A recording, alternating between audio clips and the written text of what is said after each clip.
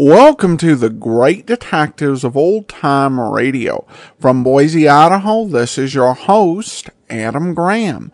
If you have a comment, email it to me, box13@greatdetectives.net. Follow us on Twitter at Radio Detectives and become one of our friends on Facebook. Facebook.com/Radio Detectives. Well, before we do get started, we want to continue our conversation on the Patreon campaign, and then we'll get into Carlton Young.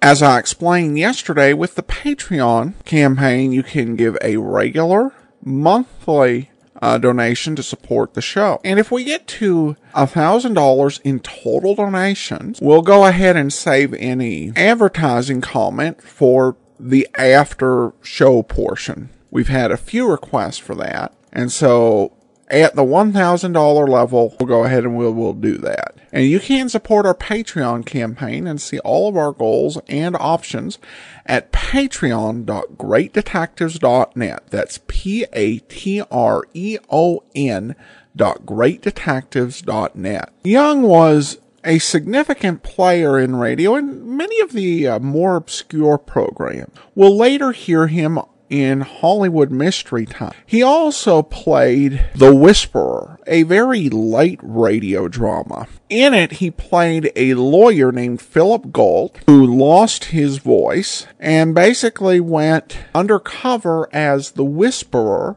gets to get involved in this syndicate in order to bring it down. And that definitely sounds like an intriguing concept. Like I said, sounds like a bit of a takeoff on the Green Hornet. But anyway, he was the second Ellery Queen. He took over the role with the return of the series in January of 1942, but we'd be gone by the fall of 1943. And give way to Sidney Smith. Today's episode is one of only 3 that we have left from this era. But speaking of that, let's get into today's episode, and we have our first listener mystery panel substitution. The original air date is March 27th of 1943, and the title is The Adventure of the Circus Train.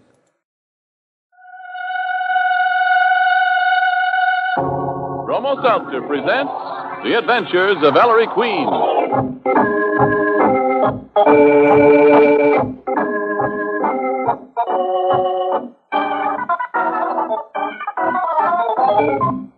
Tonight, the makers of Bromo Seltzer bring you another thrilling adventure with Ellery Queen, the celebrated gentleman detective, in person. Ellery Queen again gives you a chance to match wits with him as he relates another story of a crime he alone unraveled. Then, at the point where he was able to solve the mystery, he stops the play, gives you a chance to guess the criminal's name. In the studio tonight, we have as our guests Mr. George R. Crowley, Superintendent of the New York, New Haven, and Hartford Railroad Police Force, and Mr. F. Beverly Kelly, Director of Radio Publicity for the Ringling Brothers and Barnum and Bailey combined shows. Mr. Crowley and Mr. Kelly have accepted Ellery Queen's challenge to solve the mystery before the solution is revealed. And now, Ellery Queen, Master Detective, and your host for the next half hour. Good evening. In tonight's story, we run across one of the boldest and most dastardly murders in our memory. A murder on a speeding train. And among our suspects are included a giant, a midget, and a fortune teller. I call it The Adventure of the Circus Train.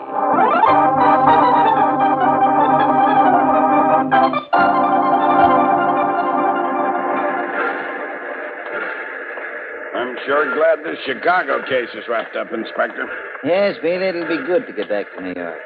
Ellery, got our tickets? Yes, Dad. Ever know Ellery to forget anything? Here's our Pullman. Oh, who's this? I'm the station master. May I see your ticket? Oh, what's wrong? What's up? Sorry, Mr. Queen. The Army's requisitioned all available space on this train. Your reservations are canceled. Oh, Canceled? dear. How about the next train, Station Master? Well, the earliest accommodations available are on the special section of the 11:59 tonight, Mr. Queen. It has 3 compartments left. We'll take 'em. I'd better tell you about it first, sir. That section's carrying Marco's Mammoth Show, the Midwest circus outfit. Oh, that'll be fun. You mean we have to travel with tigers and elephants and get sawdust in our hair? Not quite, miss. Your accommodations would be in the end car. It's an all-compartment car with a small lounge and bar at the rear. Mr. Marco himself travels in that car, and his business manager, John Brady. Well, we certainly don't object to traveling with Mr. Marco and Mr. Brady, Station Master. But they're not the only ones in that car, sir. Look, if I got to double up with a talking snake, I'll walk to New York. Who are the others? Well, there's Goliath. He's 8 foot tall. Goliath, the circus giant? Yes, miss. Then there's Captain Pinky. He's a midget. And Madame Zara. She's the circus fortune teller. They're nice folks. Been with Marco's circus a long time, but I thought I'd tell you. Ever since I was a kid, I've had a yen to travel with a circus. What do you say? Well, we don't mind one bit, Station Master. Okay, Mr. Queen, I'll fix it. Ought to be an interesting trip.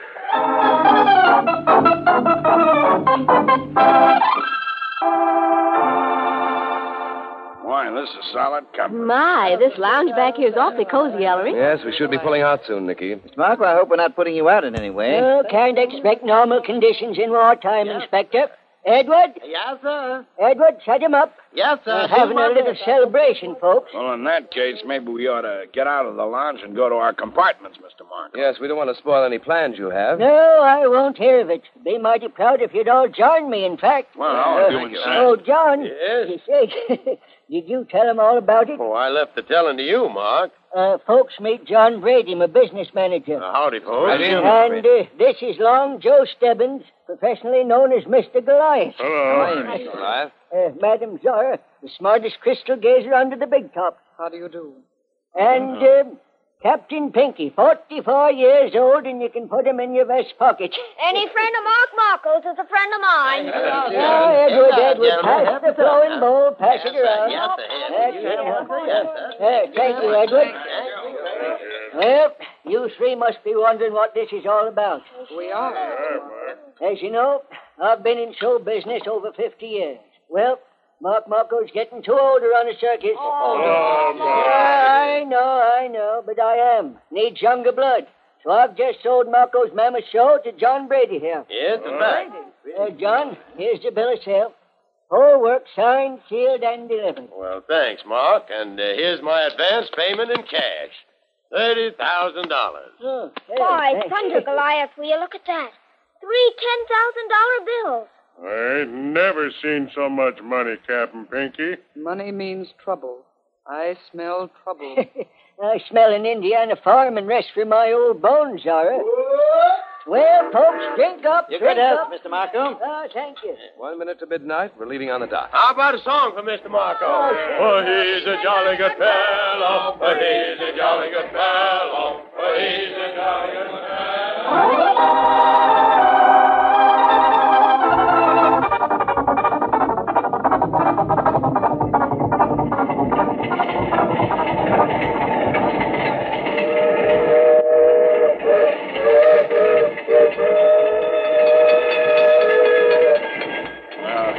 Getting pretty late, Maestro. How's about we hit the hazy ways? I suppose we may as well, Sergeant. What's bothering you, Ellery? Why do you want to come out here on the front platform of the car? To clear my head, Dad.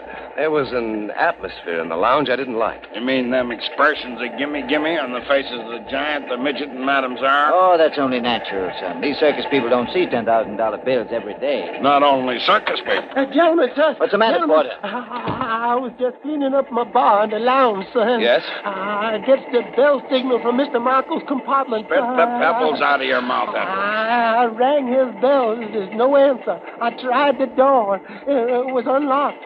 I opened the door and I saw... Speak up, Edward. I saw... The man's scared to death, Dad. Let's go see for ourselves. Come on. Here's Mr. Marco's compartment. Dad, look. Marco. His head. Bashed in. Murder.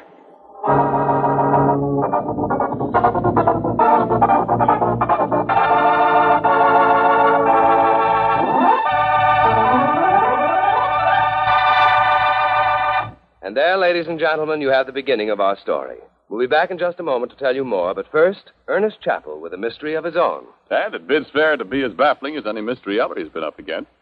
By the way, folks, what's your batting average? Mrs. Neely Jarvie of Lakewood, Ohio, is frank to admit that she and her family haven't piled up a very imposing score of correct deductions, but she says they still get a big kick out of trying to decide who done it. Good for you, Mrs. Jarvie. That's what we like to hear. And here's something else we like to hear. But suppose I let you folks have it in Mrs. Jarvie's own words. She right? We're never without Bromo Seltzer in our home. And not long ago, when I became a volunteer nurse at our local hospital, I had just one more reason to be grateful for Bromo Seltzer's quick, effective relief. After my first evening of routine floor work, I came home with my nerves on edge and a bad headache, brought on by nervous excitement. Well, as soon as I got in the house, I took a bromo seltzer. And oh, what relief. I'm not so nervous and excited about my volunteer work as I was at first, but I know that I can rely on bromo seltzer whenever I have a common sick headache like that again. Well, now, there you have a mighty fine piece of advice from a lady who ought to know. So the next time you have a common sick headache, try bromo seltzer. I bet you'll feel the same as Mrs. Jarvie about it. And say, we'd like to hear from all of you about your bromo seltzer experiences. Just send your letters to Ellery Queen, care of the station to which you are listening.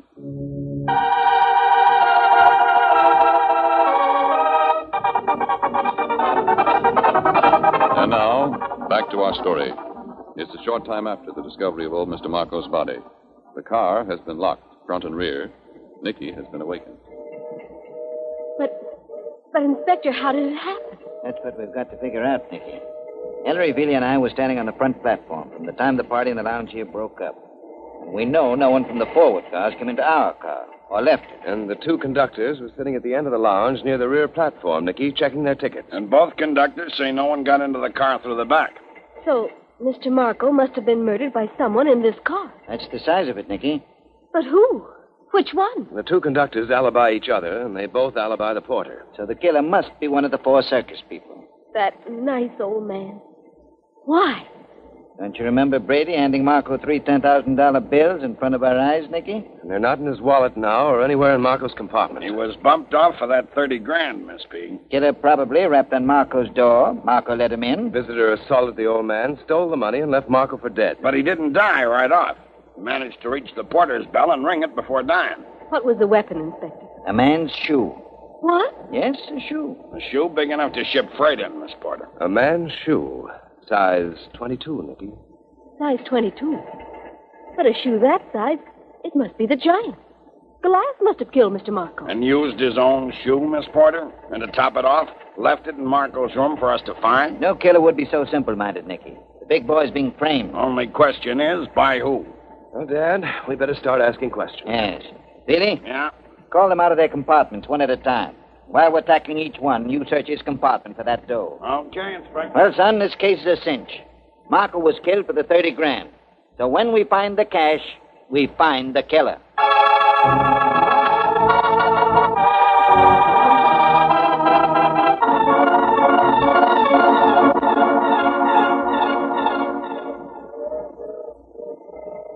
Oh, Mr. Clyde. Sorry the sergeant had to wake you. Oh, what time is it for crime and insane? Ellery, he's hobbling. You'd hobble too, Nicky, if you were wearing only one shoe. How come you got on only one shoe, Mr. Clyde? Oh, darn if I know, Inspector. When I went to bed, I put my shoes in that little do-jigger on the floor of the compartment. I know. There's a little closet, you know, Yeah. that the porter can open from outside and take out your shoes and shine them during the night. Eh? Mm-hmm. Well, sir, just now Mr. Bealey comes fetching me, and I look for my shoes, and that shoe thing, doggone if somebody ain't stole one of my shoes. What am I going to do? It's the only pair I got. We hit Pittsburgh in the morning, Mr. Clyde. So we'll send out for a pair of shoes for you then. Huh. Ain't a shoe store in Pittsburgh or anywhere else carries size 22. Oh, Inspector, what do you want me for? Come into Marco's room, Clyde, and I'll show you. Sure.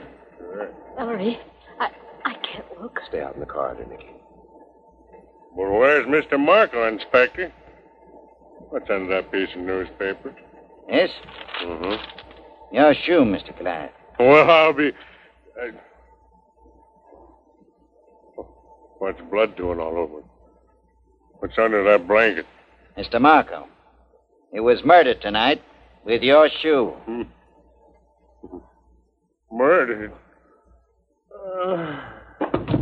What happened in there? Goliath fainted. Henry, revive this 8-foot He-Man. Right, Dad. And Nicky, call John Brady in here.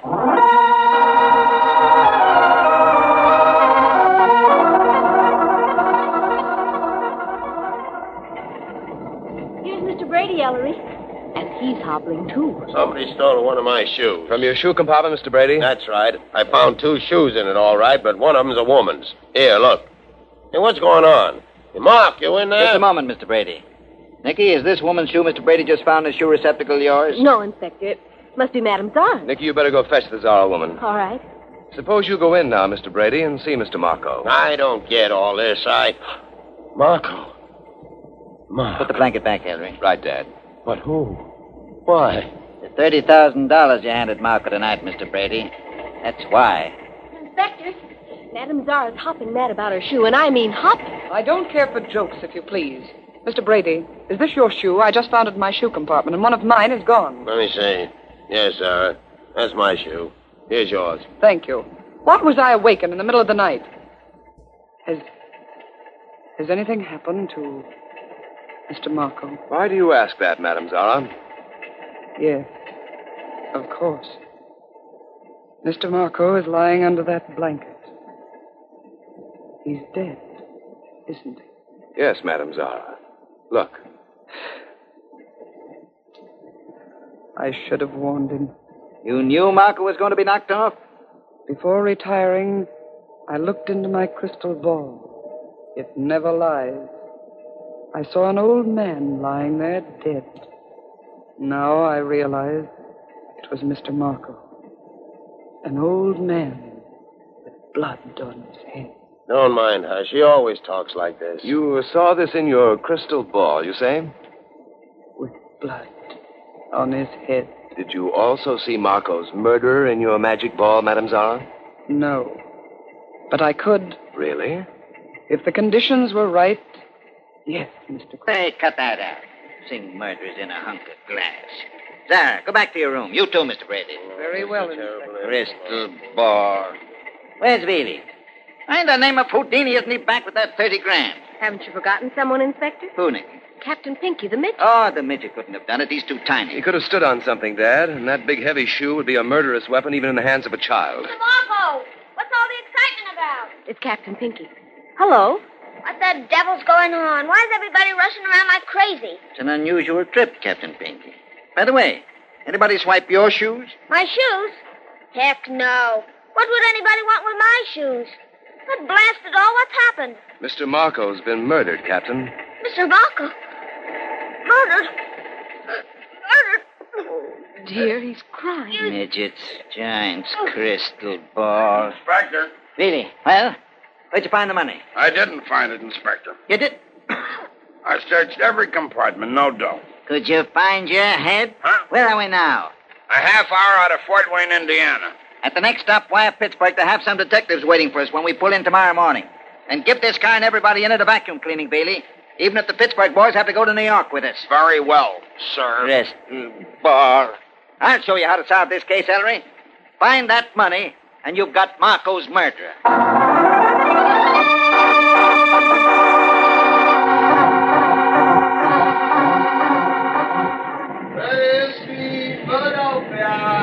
Philadelphia. Time's keeping Bailey and those Pittsburgh men.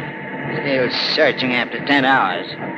The money must be in this car. Dad, I've got it. Where the money is, son? No, I mean the explanation for that shoe mix-up. Huh? Killer wanted a weapon that couldn't be traced to him. So he stole one of Zara's shoes from her receptacle. But realized it was too light as a weapon. So he rifled Brady's shoe receptacle. And then decided he wouldn't use either one's. He'd use Goliath's shoe. That would make a weapon. So he stole Goliath's shoe. And in putting back Mr. Brady's and Madame Zara's... He made a mistake and mixed them up. Inspector Queen. Yes? Oh, Goliath. How much longer do I have to walk around in my socks? I want my shoe. We're checking it for fingerprints, Mr. Goliath. You'll have it back by the time we reach New York. Well, would you wash the blood off? Sure, Mr. Goliath. Thanks, Inspector. Ellery, I made up my mind. I'm arresting Zara. Why Zara, Dad? She knew Marco was dead, the only one who did. How could she have known unless she bumped him off? Well, that is a puzzle, how she knew. Dad, she claims she might see the criminal in her crystal ball. Why not call her bluff? See whom she accuses. That's an idea. Okay, we'll try it. I have a hunch Madame Zara has something up her sleeve, and it isn't a crystal ball. I've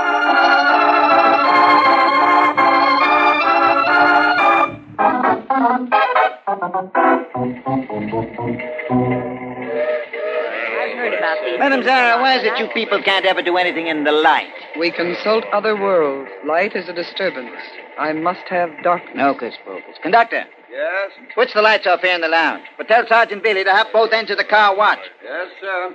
You will all join hands. This is silly, Ellery. She knows it's silly, too, Nicky. Zara's trying to tell us something, using the seance as a cloak.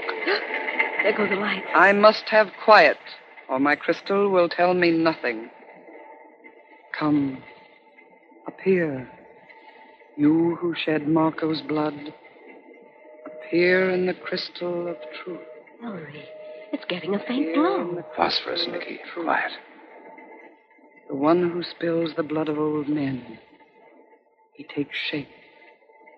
His face. It comes out of a mist. In a moment now, I see him. I see him. Much obliged, Madam Zara. Who done it? The spiller of blood is... Madam Zara, why do you stop?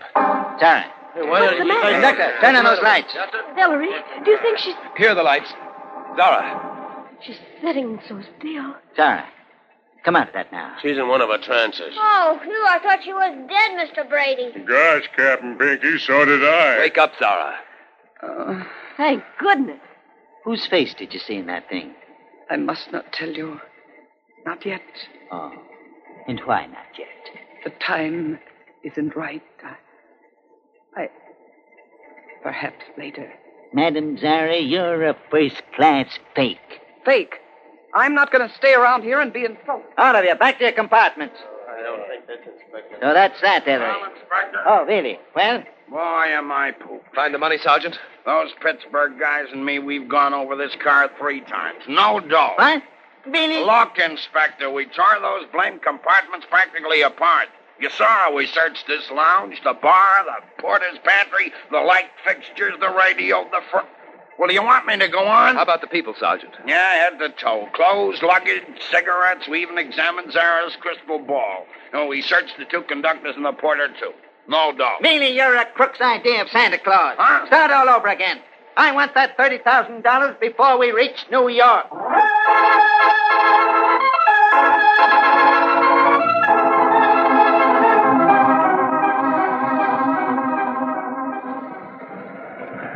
We're in. End of the line. Ellery, where do you suppose that stolen money is? Can't imagine, Nicky. Poor Dad. That must be the inspector's own squad waiting on the platform. Now, is everybody here? Yeah, Freddie, Goliath, Pinky. Where's Madam Hocus Pocus, that Zara woman? She isn't here, Inspector. But you must know we're in. The train stopped. What's you up to now? Really get her out here. Okay. Hey, Zara. Inspector. Nicky, don't look. Dead. Zara's been bumped off. Head smashed in with a crystal ball. Really? Hold everybody. All right, nobody leave. Oh, who'd have thought? But why, Madam Zara? It's clear now. We wondered how Zara knew about Marco's being dead. Don't you see? Zara must have spied on the murderer in the corridor last night. She must have seen the killer go into Marco's room with Goliath's shoe. And why didn't she tell us? Because she had her own axe to grind, Nicky. The seance was a veiled threat to the killer. She was warning him she could give him away if she chose. So that he'd split the 30 grand with her. But instead, he split her head open. Wait a minute. Of course. Now I see it all. We've been blind. Ellery.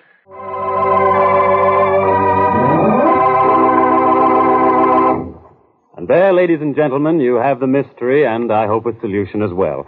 Will you be good enough to introduce our guest armchair detectives for this evening? All right.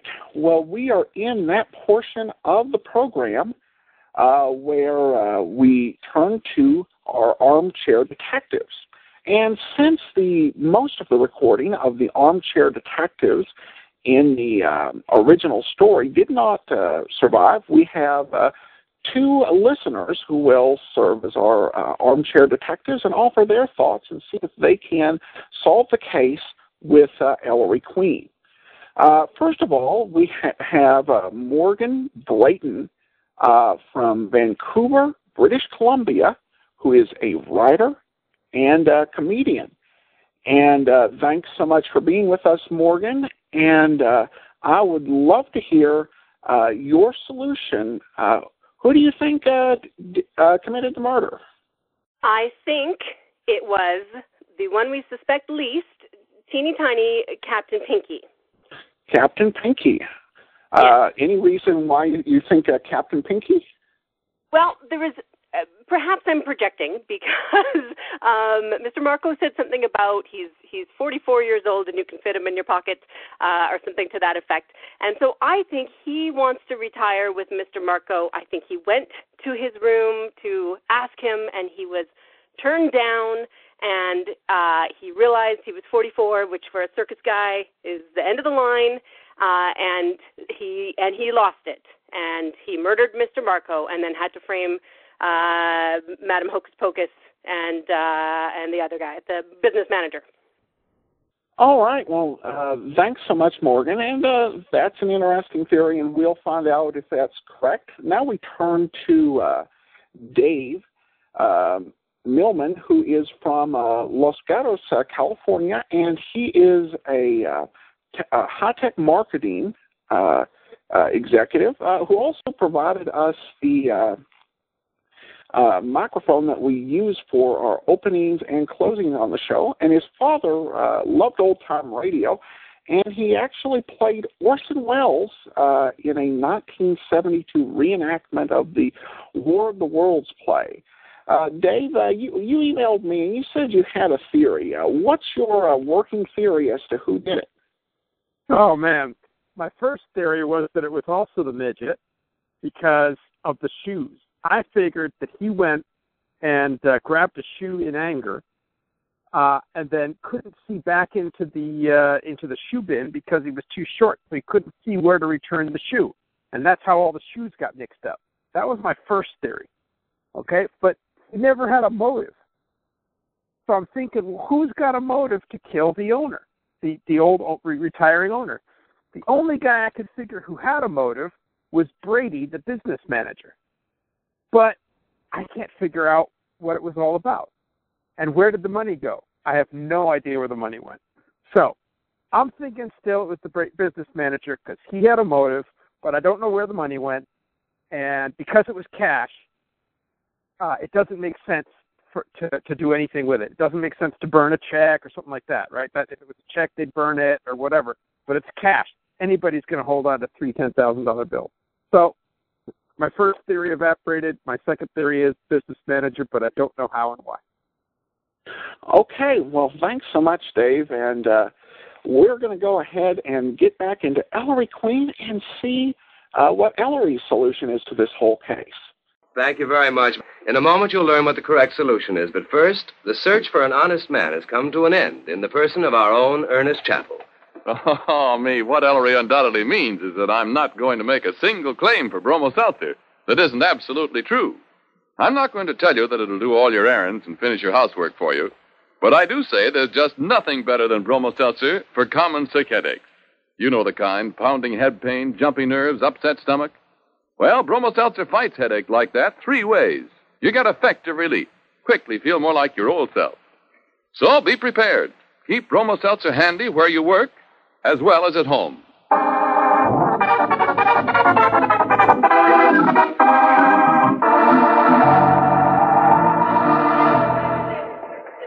right, inside. Come on. Boys, no one gets in till this is over. All right, sit down, you people. Okay, Inspector. Here's the way this case stacks up. We know the killer wanted a weapon that couldn't be traced to him. So what did he pick? Somebody else's shoe. Mark that. Somebody else's shoe. So whatever shoe or shoes he stole last night belonged to innocent people, not to the murderer. Makes sense to me, Ellery. Hush, Nicky, I want to follow this. Whose shoes were stolen last night? Madame Czar's, so she's innocent. Mr. Brady's, so he's innocent. And finally, Goliath's, so he's innocent. Who's left who could be the guilty man? Only Captain Pinky. Captain Pinky, where'd you hide that dough? But I didn't kill Mr. Marco. Dad, haven't you left out one possibility? What possibility, son? That the murderer wanted you to think just what you do think. That the crime was committed by the one person whose shoe was not involved. He deliberately involved all the shoes but Captain Pinky's. He was framing Pinky? I'm afraid so, Dad. The big point of this case is one you made yourself repeatedly. That to find the killer, we had to find the money he stole. But we didn't find the money, son. And why didn't we? Because it wasn't in the car. But it was in the car, Dad. It had to be. Ellery, the car was practically demolished. Everybody and everything in it was searched. That can't be, Dad, or the $30,000 would have been found. Obviously, then, one place was not searched. So that place is where the missing money must be. What place? Where didn't we search, Maestro? Did you search the weapon, Sergeant? The wench? The weapon that killed Marco? Who'd ever think of searching the weapon? Exactly. That's what the killer figured, too. That we wouldn't dream the hiding place of the money was the very shoe which bashed poor Marco's head in. But, Ellery, what good did that do him? How could he expect to get hold of the money again? That shoe was a murder weapon held by the police. Therefore, Nicky, the murderer could be only one person, the owner of the shoe to whom it would eventually be returned. Eventually? Goliath asked for his shoe even before we reached Penn Station. And I just gave it to him. Goliath, take that murder shoe off. Oh, you're wrong. I didn't do yeah? it. Oh, no. Come on, Dad. I didn't do it. I didn't do it. I didn't do it. Get this tugboat off of Oh, yeah. I didn't do it. Really? Tear out that shoe lining. Yes, sir. And here they are. The three $10,000 bills. Clever crime, Goliath, because who'd be foolish enough to use his own shoe as a murder weapon and then leave it behind to be found? You knew we'd believe you innocent. You knew we'd therefore return the shoe with its hidden money to you. But there's one thing Goliath didn't know. He didn't know he was traveling with Ellery, the giant killer.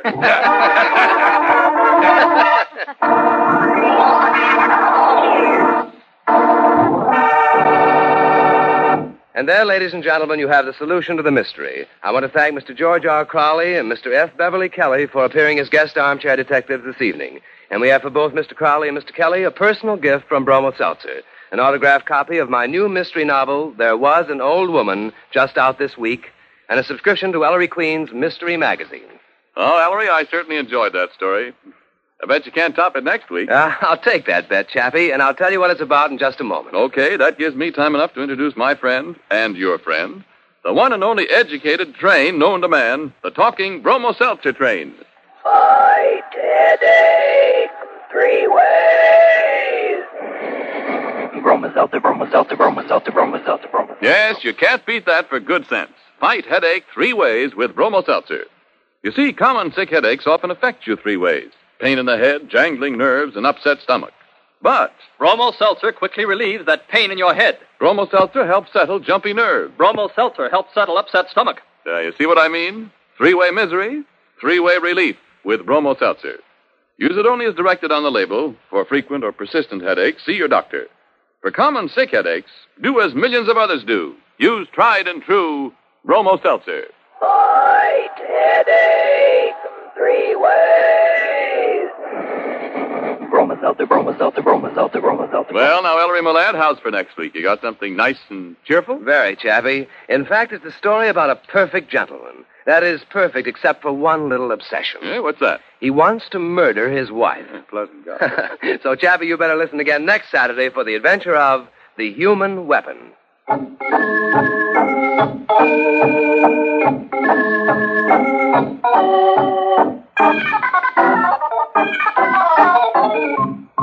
And don't forget the other great Bromo Seltzer show, friends, Vox Pop, the show that travels America. Next Monday, Vox Pop travels to Cheyenne, Wyoming, where Parks Johnson and Warren Hull will interview a flying fortress crew just back from bombing Germany. Consult your local paper for the time and station.